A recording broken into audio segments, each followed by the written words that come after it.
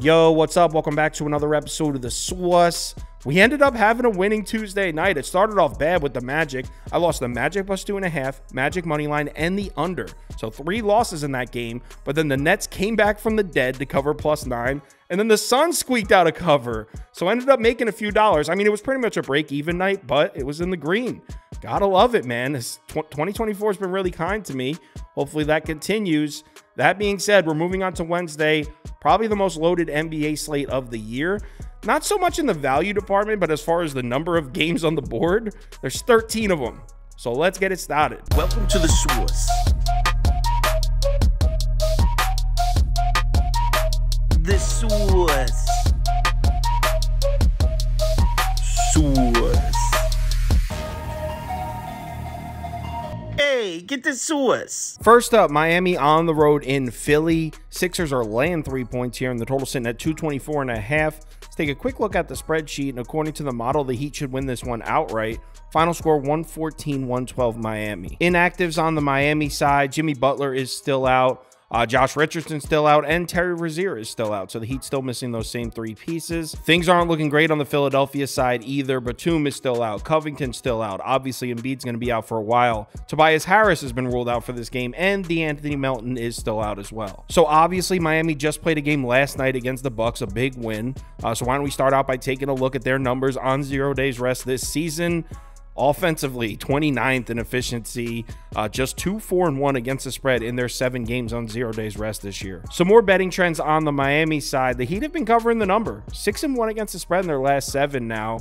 Just 4-6 against the spread in their last 10 on the road, though. On the Philadelphia side, as we know, the Sixers have been struggling recently. Just 4-8 against the spread in their last 12 overall. 0-5 against the spread in their last 5 at home. In this particular head-to-head matchup, it's been all Miami. The Heat are 5-1 against the spread in their last 6 matchups against the Sixers. They're also 3-0 against the spread in their last 3 trips to Philly. The under has been cashing in Miami Heat games. The under is 14-3 in the last 17 Heat games, 10-1 in their last 11 on the road. All right, so let's match these 2 teams up on the court.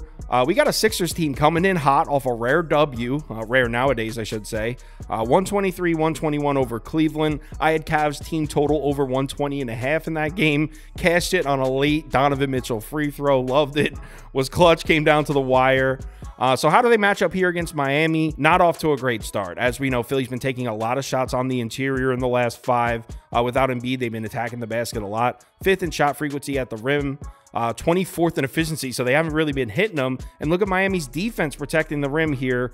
Great looking numbers at the basket. But if we move a few feet back to those short mid-range shots, Miami's got terrible defensive numbers. Not that the Sixers are setting the world on fire, just 24th in efficiency, but they are taking a decent amount of them. We can't expect much out of Philly in terms of the fast break.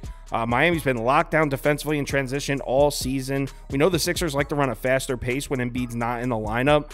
I don't know if that works out for them here on paper. Now, I will say Miami in a back-to-back, maybe they're not quite up to the task of slowing down the Philly fast break, but on paper, that should be a tough matchup. Now, on the other side of the court, as we know, the Philadelphia defense has been really struggling recently. That being said, I do have a positive angle for the Sixers defense here. They've been falling apart everywhere except one shot zone. They've defended those short mid-range shots pretty well. 11th in frequency, 5th in efficiency in the last 5 games. As we know, the Heat love shooting from that zone. 29% of the Miami Heat shot attempts have come from the short mid-range zone in the last 5. The main weakness of this Sixers defense recently has been the 3-point shot. They've been absolutely terrible against the 3 ball, but the Miami Heat have not been hitting from outside. 20th and 29th in efficiency from the corner and above the break 3 in the last 10. As far as betting this game, I mean, I hate the idea of laying points with this Sixers team right now, but that's the only way I'd lean here. Especially with those terrible Miami Heat back-to-back numbers. But with all the injuries to Philly, it'll probably keep me off this one. I'd love to try to jump on that Miami Heat under train, but on the back-to-back with Philly pushing the tempo up and down the court, I don't really want to do that either. So I'll say Philly -3 or pass next game. New York Knicks on the road at Orlando. Magic laying 2.5 points at home. The total's down at 214 for this one. Let's take a quick look at the spreadsheet. And according to the model, we should see a 4-point Orlando win.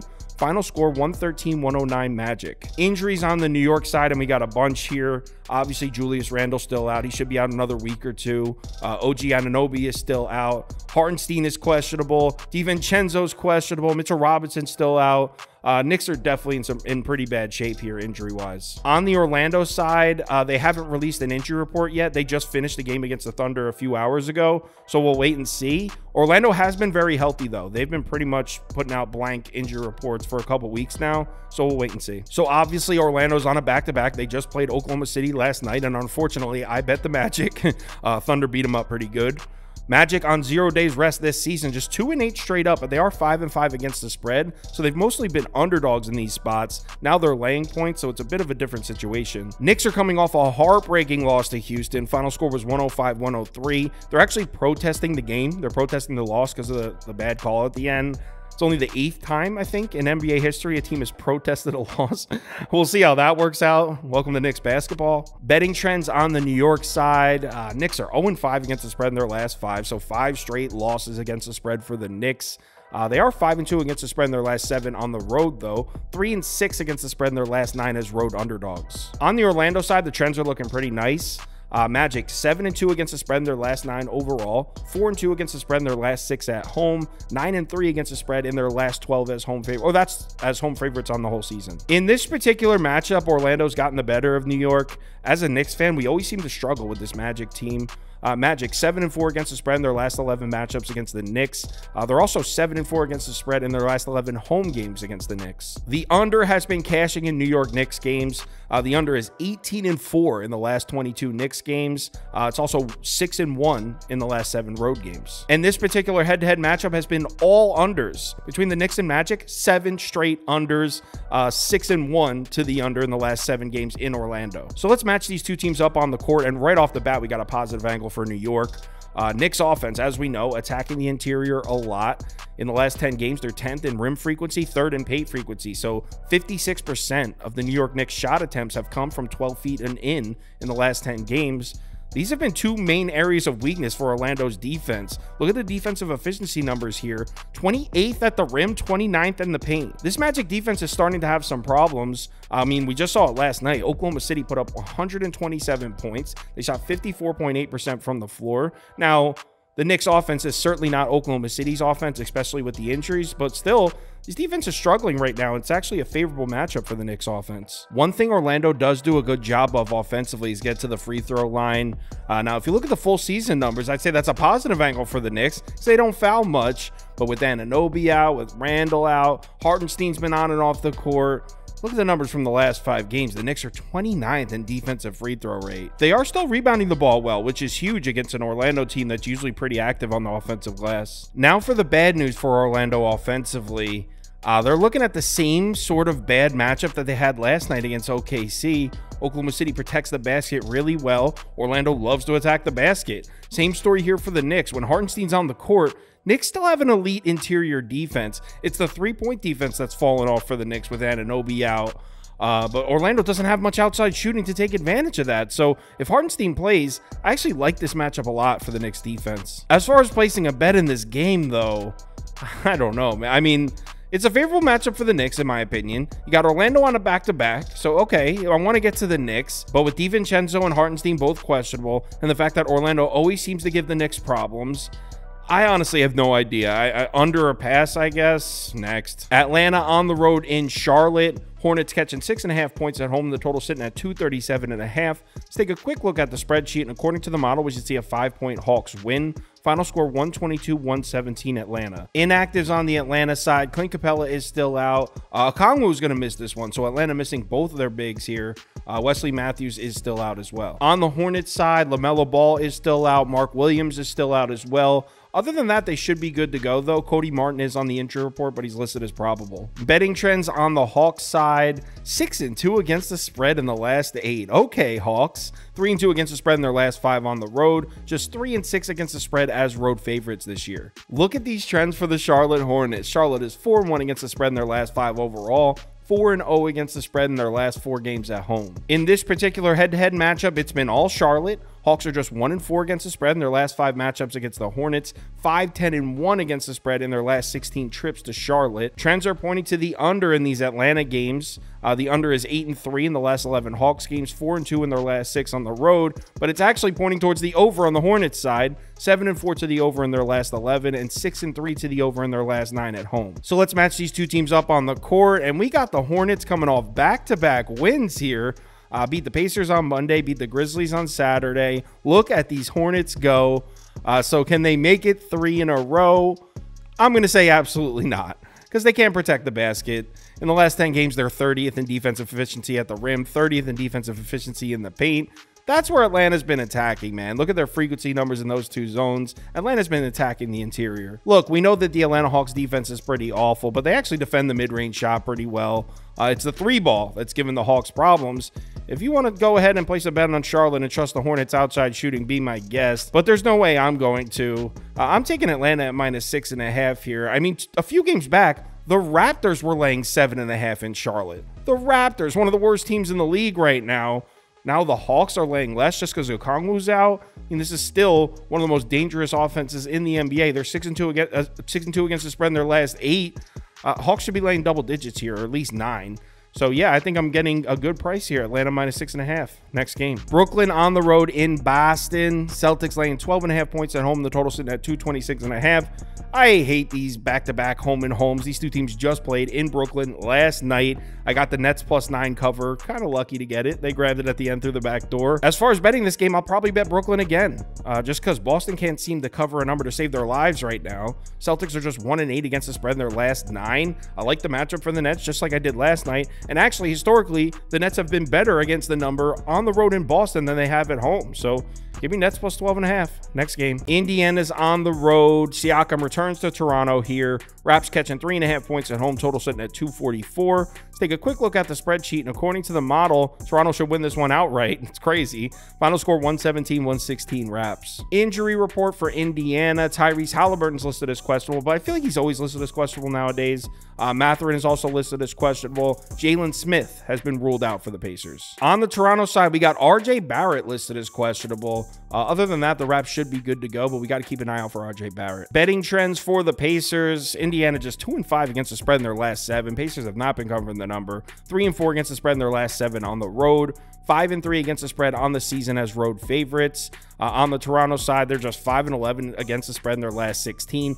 3-8 against the spread in their last 11 at home. 1-5 against the spread in their last 6 as home dogs. Ugly looking trends for both teams there. Unders have been almost automatic for the Pacers. The under is 4-1 in the last 5 Indiana games. And check this out. 15-2 in the last 17 Pacers road games. So Pacers on the road, those unders have been cashing. I just took one. I took the under in the Pacers Hornets game the other night. Unders have also been cashing in Toronto games as well. 3 straight unders for the Raps, 8 straight unders for the Raps at home. So trends point heavily towards an under here. So let's match these two teams up on the court. And right off the bat, I know a huge mismatch without even looking at it. Pacers attack the rim. Raptors are getting cooked at the basket. In the last 10 games, the Pacers are 2nd in shot frequency at the rim. Look at the Toronto defensive numbers down there. 26th in frequency, 29th in efficiency. Pacers offense also likes to push the tempo.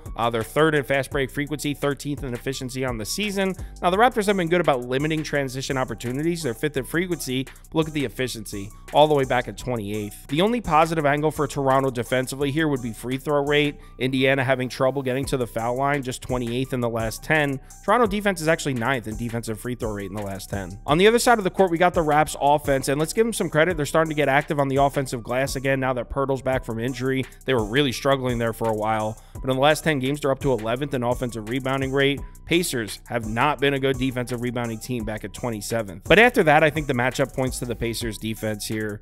Toronto struggling to protect the basketball, 21st in turnover rate. Indiana defensively in the last 10 is 6th. Raptors also rely heavily on attacking the rim. They're 7th in frequency in the last 10.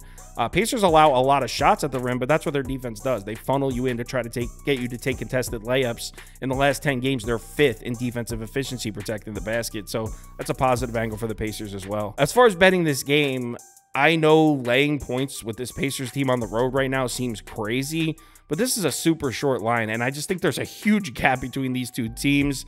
This seems like a nice little get-right spot for the Pacers. This is definitely super square. I would imagine the public's going to come in heavy on Indiana. I don't care. I'm on the Pacers -3.5. I'm also going to look at the under here at 244 just because those trends are crazy. Next game. Chicago Bulls on the road in Cleveland. Cavs are laying 9 points at home and the total sitting at 220.5. Let's take a quick look at the spreadsheet, and according to the model, we should see a 6-point Cavs win. Final score 116-110 Cleveland. Injury report on the Chicago side. Caruso is listed as questionable. He just sat out in their last game. Other than that, you got Torrey Craig probable. Patrick Williams is still out. On the Cleveland side, Tristan Thompson's still out. I don't even have him on this graphic. Dean Wade is listed as questionable. Other than that, Cavs should be good to go. Betting trends on the Chicago side. Bulls are 8-4 against the spread in their last 12. Bulls have been covering the number. 6-2 against the spread in their last 8 on the road. Just 2-5 against the spread in their last 7 as road dogs, though.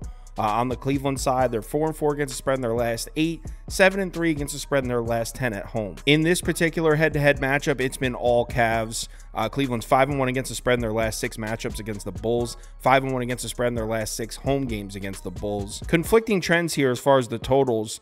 So we've seen 6 straight overs in Chicago Bulls games, 5-1 to the over in their last 6 on the road. But in this particular head-to-head matchup, it's been 10-4 to the under in their last 14, 4-1 to the under in the last 5 matchups in Cleveland. So let's match these two teams up on the court. As we know, we're looking at Chicago Bulls game, so we got to look at the mid-range shot. 3rd in long mid-range frequency, 9th in efficiency in the last 10 games for the Bulls offense. It's actually been a weaker area defensively for Cleveland. 22nd in frequency, 15th in efficiency in the last 10. Here's the thing, though. Cleveland may have some weaker defensive numbers against a long mid-range shot, but they actually have great defensive numbers against the short mid-range shot. Another area where the Bulls take a lot of shots from. They're 12th in frequency, 1st in efficiency in the last 10. As far as the matchup for the Cavs offense, obviously we need to look at 3-point shooting. They take a ton of them.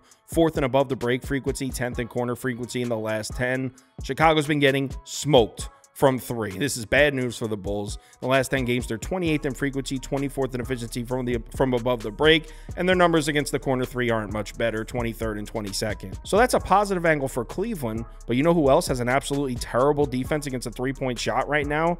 Philadelphia. And Cleveland didn't exactly exploit it. Just 13 of 37 from 3 the other night against the Sixers. I mean, that's not terrible, but we just got done talking about how the Bulls are going to struggle to score, right? Because the Cavs defensive numbers against that short mid-range shot are so elite. Can't score on the Cavs on the interior.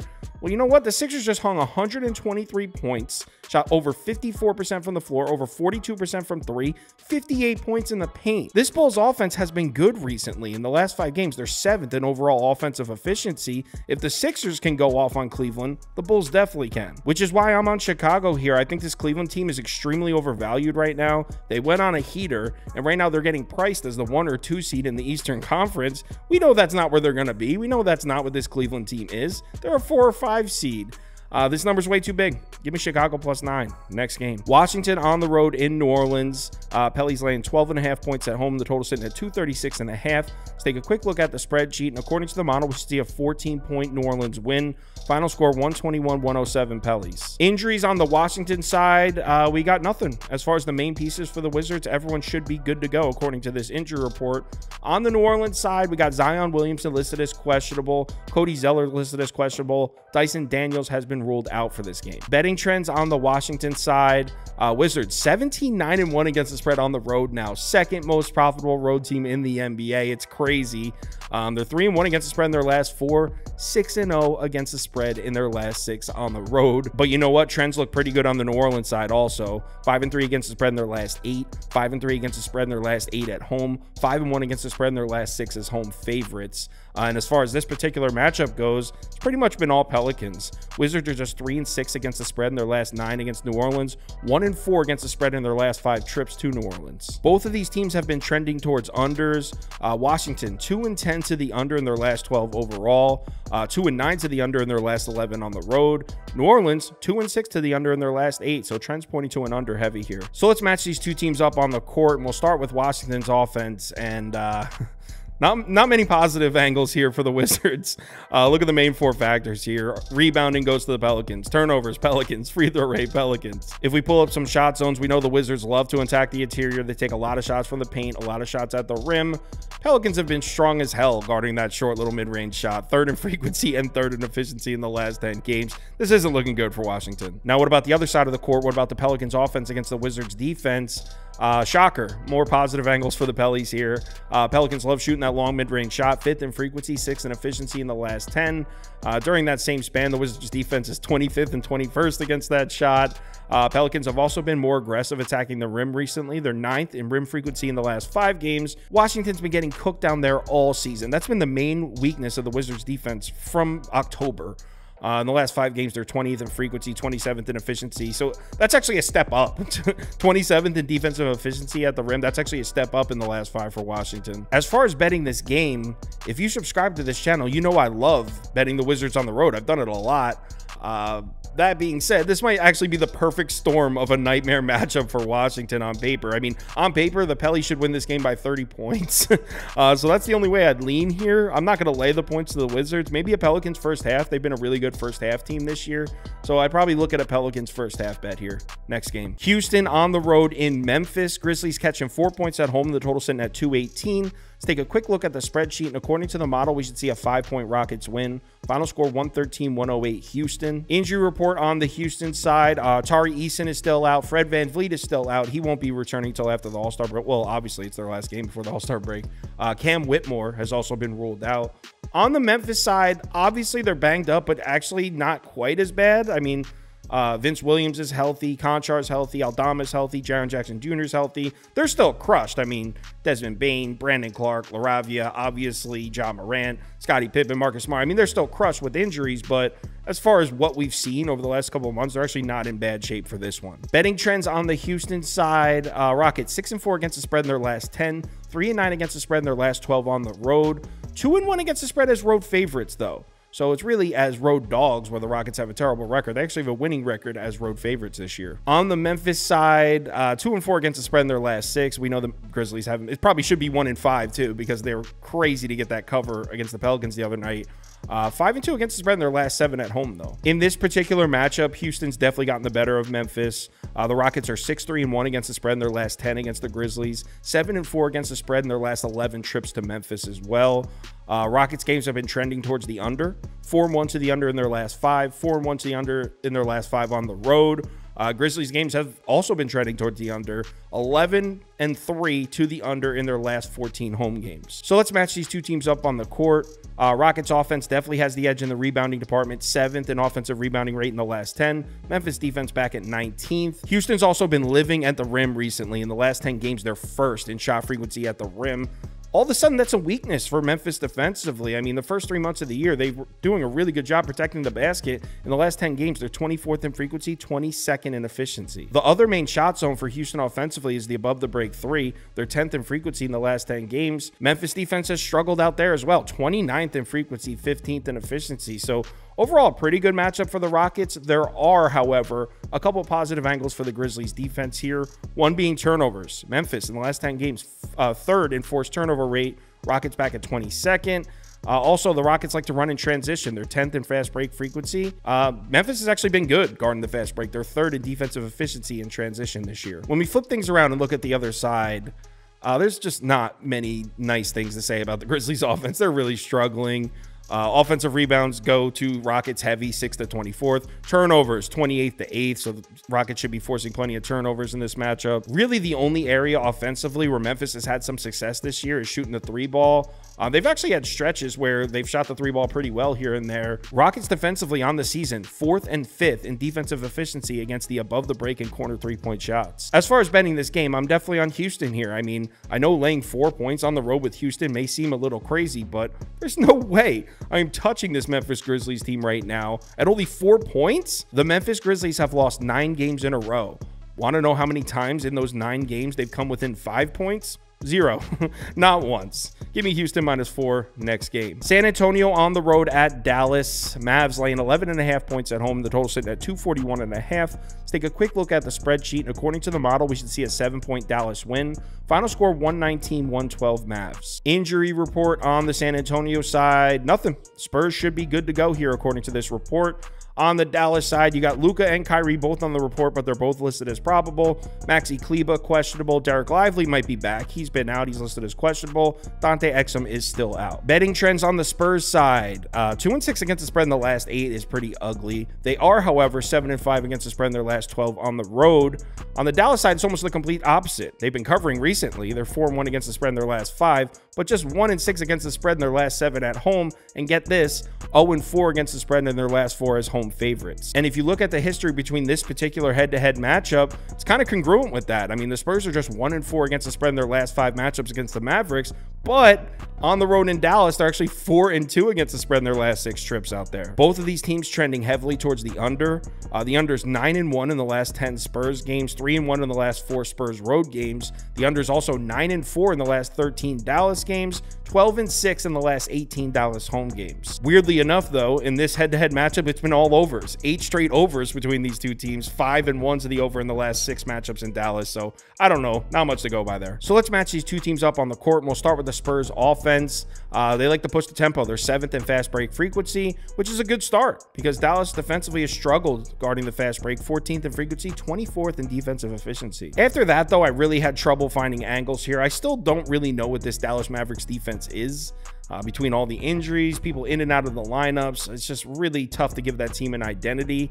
When we flip it over to the other side, though, and look at the Dallas offense, they definitely do have an identity. They shoot the 3 ball. We know that they take a lot of jump shots. And that's bad news for the Spurs because they've been struggling guarding jump shooters. You can see the Dallas shot frequency numbers from the long mid-range shot above the break 3 and the corner 3, 5th, and 1st. So they take a ton of them. Spurs defensive efficiency against those 3 zones, 25th, 27th, 15th. The only positive angle I see for the Spurs defensively here is they definitely have the rebounding advantage. Dallas not very active on the offensive glass, just 27th in the last 10 games. Spurs defensively 11th. As far as betting this game, I mean, I am not really trying to lay 11.5 points with a Dallas Mavericks team that just never seems to cover the number at home when they're favored. But I really like this matchup for them. I mean, I think the table's set for a Dallas Maverick 3-point party. So this is probably a pass for me. Maybe a Dallas first half, honestly. I'll take a look at this one and I'll let you know on the live show the final decision, but leaning towards Dallas some way. Maybe a Dallas team total over, something like, well, it's been trending towards the under, so I'll let you know on the live show. I'm just thinking out loud right now. Next game. Lakers at Jazz is up next, and I actually didn't have time to look at this game because the Lakers just finished about an hour and a half ago, so haven't even looked at this one. I'll take a look in the morning and let you know my final decision on the live show, 4 p.m. Eastern time. Ski, I believe, is joining us too, so yeah, we'll talk about that one on the live show. Next game. Sacramento on the road in Denver. Kings are on a back-to-back. They're also playing right now against the Suns. This line right now is Nuggets -6, total sitting at 229.5. Let's take a quick look at the spreadsheet, and according to the model, we should see a 4-point Denver win. Final score 117-113 Nuggets. Injuries on the Sacramento side. Well, like I said, they're playing, so they haven't released an injury report for this game yet. But we know Vezenkov is out. He's going to miss 2 or 3 weeks, so we know he's out. Other than that, we'll have to wait and see. On the Denver side, Caldwell Pope is questionable. Jamal Murray is actually questionable for the Nuggets. Other than that, it looks like everyone's good. Betting trends on the Kings side. Obviously, these don't include the game against Phoenix that's still being played right now. I'll update it in the graphic. Kings are 16-11-1 against the spread on the road this year. That's the 5th most profitable road team in the NBA. Just 1-3 against the spread in their last 4, though. Overs have been hitting. Over is 5-0-1 in the last 6 Kings games. On the Denver side, Nuggets are just 12-12-1 against the spread at home this year. 16th most profitable road team in the NBA. Nuggets at home is a loss. It hasn't even turned a profit this year. Denver 1-4 against the spread in their last 5. 1-4 against the spread in their last 5 at home. Before we get into this one, we need to mention that these two teams just played last Friday. Sacramento beat the life out of the Nuggets. Final score is 135-106 Kings in Sacramento. So I want to start off by pulling up the overall efficiency numbers in the last 10 games. I don't think people realize how poorly the Nuggets have been playing. Just 24th in overall efficiency in the last 10, 24th offensively, 20th defensively. I mean, not that the Kings are setting the world on fire at 16th, but if you scroll down and look at strength of schedule, they're actually close. Denver's 5th in the last 10 games. The Kings are 8th. And let's pull up the 3-point shooting numbers for the Kings offense. We know they take a lot of them. On the last 10 games, they're 3rd and 7th in shot frequency from the corner and above the break 3. Look at Denver's defensive efficiency numbers in the last 10 games against the above the break 3. 28. Nuggets opponents are shooting 39.6% from above the break in the last 10 games. That's bad. I mean, we just saw it. This Sacramento offense went off on Denver. They shot 58.6% from the floor, 17 of 34 from deep. I mean, based on Denver's recent defensive numbers, who's to say they don't do the same exact thing in this one? And when we flip it around and look at the numbers for Denver's offense, it honestly doesn't even get much better. Definitely got to give them some props in the offensive rebounding. They're actually first in offensive rebounding rate in the last 10 games, but Sacramento's been a strong defensive rebounding team. They're fifth. So I don't even know if that's an edge there. Look at the efficient field goal percentage from the last 10 games for the Nuggets offense. 30th, dead last. The defending champion Nuggets, dead last. We know the weakness of this Kings defense is the three-point line. It has been all year. Look at the recent outside shooting numbers from Denver. 25th, 19th. I mean, this doesn't look good. Now, if you're looking to bet Denver in this spot, I do have a positive angle for you.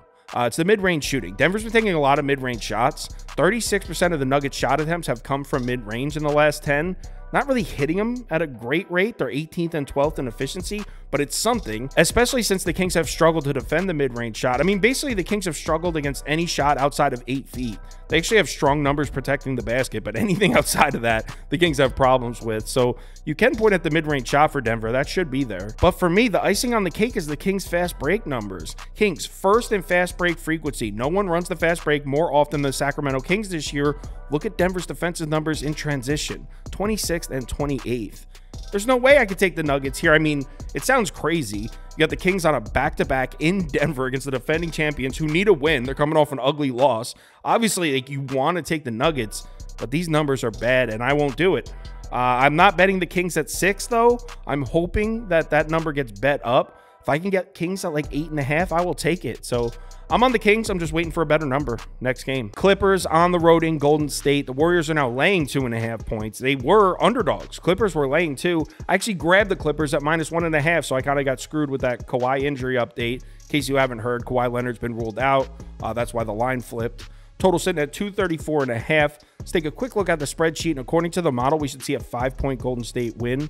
Final score, 118-113 Golden State. Inactives on the Clippers side, as I previously mentioned, Kawhi Leonard has been ruled out. Nobody else on the injury report, though, for the Clips. On the Golden State side, Warriors are pretty much at full strength as well. Chris Paul is not back yet, though. He's still ruled out. So as far as breaking this game down, I actually had a ton of notes on this one. I did a deep dive on it, but then Kawhi Leonard was ruled out, which makes like 80% of my notes irrelevant. A couple things I want to mention, though. We need to point out that Golden State is on the first leg of a back-to-back. They have this home game against the Clippers. Then immediately fly out to Utah to play the Jazz tomorrow night. Not to mention it's the last night before the All-Star break. So a back-to-back with a travel right before the All-Star break. It's not the best spot for Golden State. I mean, who knows what to expect, honestly. And the other thing I want to show you is the three-point shooting numbers here. Obviously, we know the Warriors take a ton of above-the-break threes. That's no secret. But look at the Clippers' defensive numbers against the three-point shot in the last 10 games. 4th and 3rd in defensive efficiency against the corner and above the break 3. This is one of the best three-point defenses in basketball. So as far as betting this game, I won't touch the Warriors here. Like I said, I'm already in on the Clippers. Unfortunately, I have a terrible number. I'm just going to ride it out. I mean, no point in selling it at a loss now. I'm just going to ride it out. Clippers -1.5. I would still lean Clippers. Without Kawhi Leonard, might be a pass for me, though. Who knows if those numbers change, those three-point defense numbers? Who knows if they go down without Kawhi?